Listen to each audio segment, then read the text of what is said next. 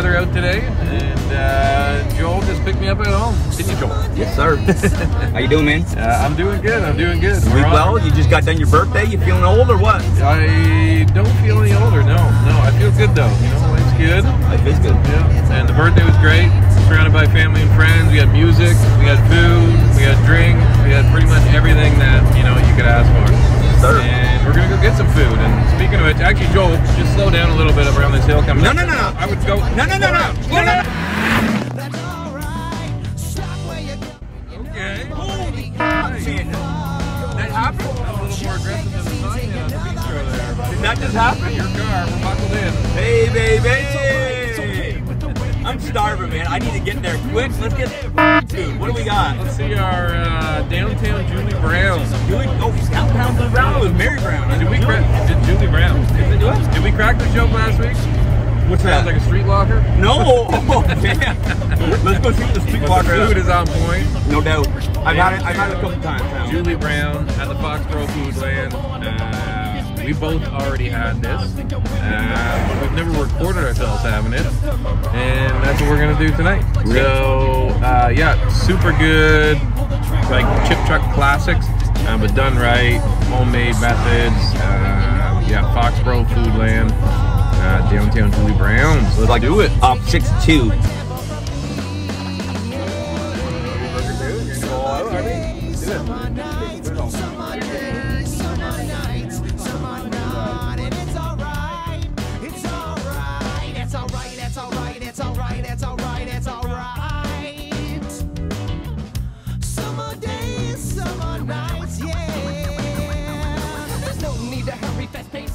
Alright, we're loaded up. We're seated in the car here. And the first thing that we'll look at and talk about here is the Dirtybird poutine. We got chicken fingers, we got sour cream, chopped veggies looks like, maybe some gravy on there. And the nice thing about these chicken fingers here, all breaded in-house. So again, like we were talking about earlier, and they were telling us there when we were ordering, this is like standard fare that you would see in a chip truck. However, it's handmade. These pogos are handmade. Chicken strips, breaded in-house. Homemade burger patties there. So again, they're taking that really home-style cooking on chip truck classics. And we're gonna dive in here. Let's get it. Alright, so we talked about the the Dirtybird poutine. I just want to give a shout out to Shannon and Adam Breccia right here at this chip truck. These guys are making all this food right fresh, right in home, well, right in truck, and it's amazing. So Shannon and Adam, go check them out. It's on 62, going towards Madoc on the food lane in Foxboro. So what's it called again? Downtown Julie Brown. Downtown Julie Brown. All right. So what are we doing? Joel and I are doing this romantic style. Oh my God! Should I? Definitely enough for 2 people. Are we gonna like wrap arms? I don't know. We're not gonna do that. Let's not do that. Let's not do that. So I'm gonna go fries. Jeff last time went fries first. I'm gonna go all of it, other than just the chicken, because it's all looking amazing. Definitely big portions. Oh my God. Thank God for napkins. There's literally everything on here. I'm not sure that we might have to read that off the menu to see everything they put in this. I think it's ranch. Dope. There's bacon. Yeah, I feel the ranch in there. Yeah. There's bacon in there too, like a lot Oh of my it. God. Want to try this? I'll try the chicken finger. Yep. Have you tried the chicken finger yet? I did. So that chicken finger, breaded in house where always, so we can get up close there. I think I might have said this last time at the bistro that it is nice to keep a good poutine, classic. It's like good bourbon, a good pizza. You have to stick to the classic versions to really to find out if it's good or not. Margarita pizza, keep it really simple. Cheese, sauce, if it's good pizza. Similar to poutine. However, I'll have to say, as far as like everything, poutine. That's what that is, everything poutine. Yeah, it's awesome. It's almost like a loaded baked potato with like peppers and shit on it. And their fries here are like a good base for a poutine. You can see like a good size, nice and crunchy size, nice country. Cut in house. Nice and country. I'm not too big on the ranch. I don't like it too saucy like this. They could have went a little later on the sauce, but I really do. I'm enjoying it. It's a bit saucy for me, but I'm not that saucy of a guy. I'm digging it. Definitely a winner. But certainly just grabbing fries and gravy at this place, that, you know, because there is fries and gravy in this big mess of everything, would be awesome. But if you're really looking for something different, something huge, that also includes their hand-breaded chicken fingers, then definitely get the Dirtybird poutine. I have to honestly say, next time I come here, so I've tried a couple things here now. Next time I come here, I'm definitely getting the chicken fingers, because those chicken fingers that I have on top of that poutine, it reminds me of a real chicken finger. None of that, you know, in the store, you got that shitty breadcrumb on it. Like, this is like battered properly. Fresh chicken. Beautiful. I can't stop eating it. Thanks for inviting me out to eat this food. Well, that's what we want to do. We want to get this thing going. We just love promoting. This is what I want to do. I want to promote some music. I want to promote some business. Let's check this new shirt. What do you think of the new shirt, buddy? Sam's, the last Sam's. The last Sam's. The last Sam's ever. So Sam the Record Man was like in Toronto, through all, like through everywhere, all through Canada. There's only the last one in Community Mall, so I want to give them a big shout out, because I always go there, and I'm teaching my daughter Emra, who's 13 years old, to dig through vinyl. And locally owned guy too, I believe that. It is, and I actually gave him a shout out while I told him about this, so he'll probably be watching this at some point. And, so Sam the Record Man, go check them out in the mall. I'm teaching my daughter how to dig through vinyl. And she's like, what am I looking for, Dad? I don't know any of these artists. I'm like, just look for cool pictures. You find something neat, or if you think you know a name, show me. Let's just look at it. And it's kind of cool to just dig through vinyl and find like those breakdowns of songs and stuff. So yeah, that's a lot of fun. Sam's has got a ton of vinyl there for them, so thank you so much for that.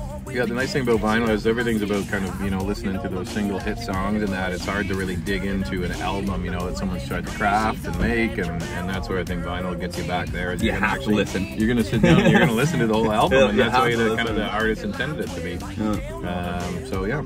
And we're here in the 85 Monte Carlo, and we've been driving around. I'm also teaching Emra about this kind of stuff. Cassette tapes. Give your 13-year-old or anybody under 16 a cassette tape to open, and they're gonna be like, what is this thing? And it's so funny. So we've been finding cassettes. There's a few cassettes at Sam's. I bought all the good ones, but there isn't much left around for cassette tapes. You can't find them anymore. Like Chum Lee's downtown Bellevue, I found some. A bunch of yard sales, so I'm having fun. People are always telling me, oh, I got a big cassette tape collection, I can give it to you. I don't want it. I want to go find the stuff. That's half the fun. Yeah. You know, you got to go drive around, and it gives you something to do on a Sunday or whatever. I bought a car years ago, had a cassette player, went to the thrift store, shuffled around a little quick, bought one tape. It was Cool Mo D. Oh yeah. That's the only thing we played in that car. Yeah. It was just a Cool Mo D car. Yeah. And then when I was at Sam's, look what I got. The adapter. The adapter. So now I am kind of spoiled, and I actually do have some digital in this bag, girl. Well, before we fill up on this poutine here, let's try the burger. Let's try the burger. All right. So Jeff loves to do the squeeze of the burger. We cut this bad boy in half, and it is beautiful. We're also doing the burger romantic style. That's right. That's right. Yeah, last time we were left with so much food last time. It was ridiculous. And that's just a nice size of burger. Yeah. You know, fits in the palm of your hand, not too big or messy. Good soft bun around it, and the patty is made in house. So, and this is their classic cheeseburger. It's a good patty. It's like that smash burger style, right?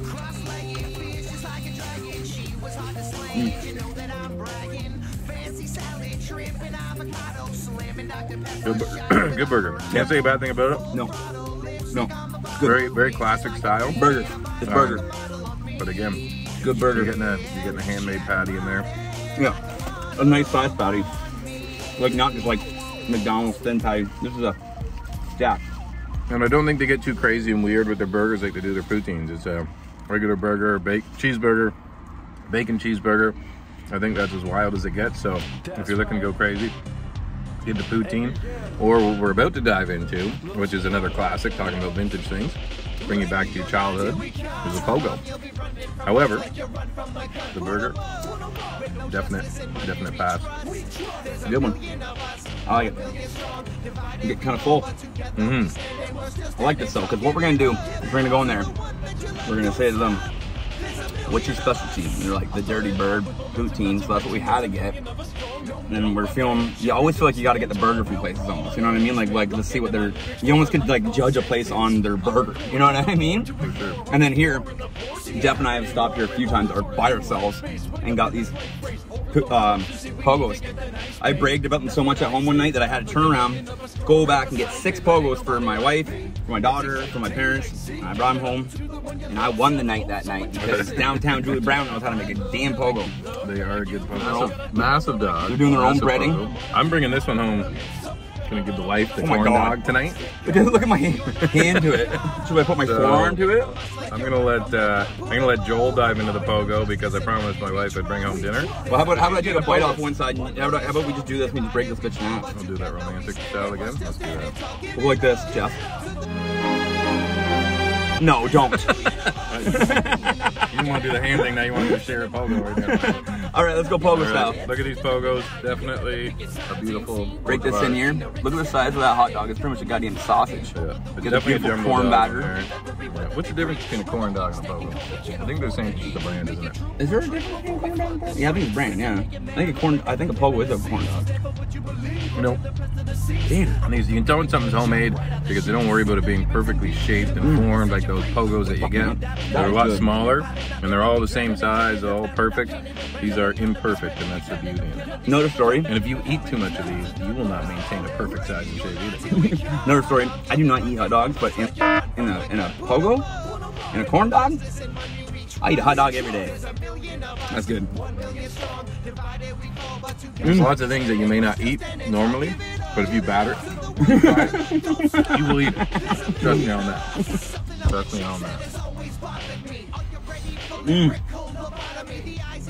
I'm not gonna lie, got a bit of a sweat on.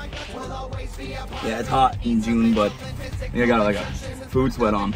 It's beautiful. I would normally just probably sample a couple of different things that we've been getting, but I'm actually got quite the appetite, so I'm pretty sure I've finished everything. Finished the burger, finished this pogo. Shared these, I guess we've been splitting, but still a ton of food, even if you're splitting a few dishes. Yeah, you're gonna be going home with something. That's what food trucks are about. Do you dip your pogo? Is it just ketchup and mustard? Do you mix it in like a? I usually do it just. I usually do mustard. I don't like mustard, but for some reason on a pogo I like mustard. What's with that? And on a bologna sandwich I like mustard. And I like ketchup on everything else. I just don't understand that. Weird. I guess maybe the bologna and the hot dog are the same meat, right? And I'm just trying to take the. That's right. And mustard's so nasty that I'm just trying to take the nastiness out of it to eat it. Could be. I'm a fan of a classic bologna sandwich. We can get the fanciest food in our house, you know, tartare and ceviche or whatever the hell you fancy and weird as you want to get. But we'll also just mock a bologna sandwich on white bread. This guy was frying bologna like this deep the other day. It was disgusting. We did make gourmet bologna sandwiches. That's kind of nothing, really. It was nice. All right, well, let's cruise. Stuart, let's hit the road before I die. Oh. It was awesome, buddy. Thank you. Thank you. All right, well, let's close this off. I don't feel good. My stomach hurts because I ate too much food. Yeah. Like I feel good, but I'm full. The white flag. Surrender. Surrender. Downtown Julie Brown. Let's rate that poutine. That poutine, the Dirtybird poutine, had everything on it: bacon, chicken, ranch dressing, gravy. I think in the fully loaded poutine world, like as far as if we're just talking in that class, I feel like it hits all the marks, and I'm gonna go a 9 on it. 9? You know. So I'm a very I like meat and potatoes kind of guy. Like I said in the first episode.